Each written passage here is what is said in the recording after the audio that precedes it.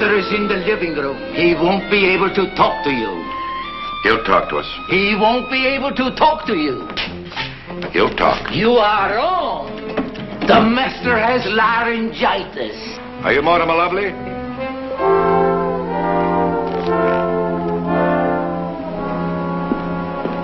We're from the police department. We're investigating the murder of Benjamin Glory. We know you've been receiving stolen dress designs from someone in the Glory League Company. Oh, yes, Mr. Lovely. A big, big yes. Your pickup man Fergie told us everything. Except who your partner is in this thing. The master cannot speak. He's throat. Very convenient, wouldn't you say, Amos? It was Antoinette Delacroix, wasn't it? She's your partner. All right, why? I don't get it. She's been with Glory Lee Frocks almost from the beginning. She earned a fantastic salary. Why? She needed money. Oh, is it revenge? You were having an affair with her. You were blackmailing her. What? Which one? The first one. All right, she needed money. For what?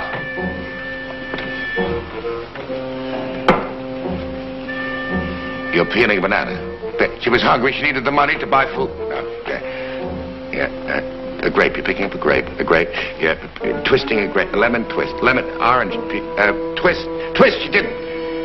No. All right, go ahead. All right. You're putting something together.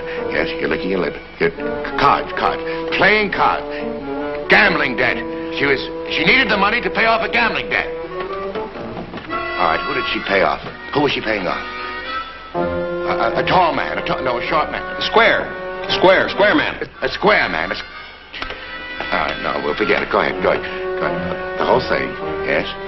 You're picking up something. A tray. A container. A box. Yes, a box. A big box. Bigger than a bread box, right? Deals in personal services, John Cameron Swayze. It's got all over. The whole thing, yes. You're picking something up, you open up the box, you're opening up the box, yes, very neatly. Something's inside of the box. What's in the box? You're eating something.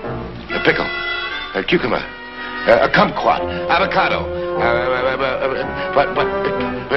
Candy, peanut brittle. Candy box? Candy. Candy Sturdivant, the gambler. She owed Candy Sturdivant a gambling debt. All right, where were you last night and early this morning? Asleep in bed. Any witnesses?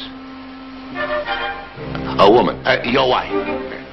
Well, thank you, Mr. Lovely. It's been nice talking to you. And we'd advise you not to leave town. Now, how far can you go playing charades? Poughkeepsie's a nice town.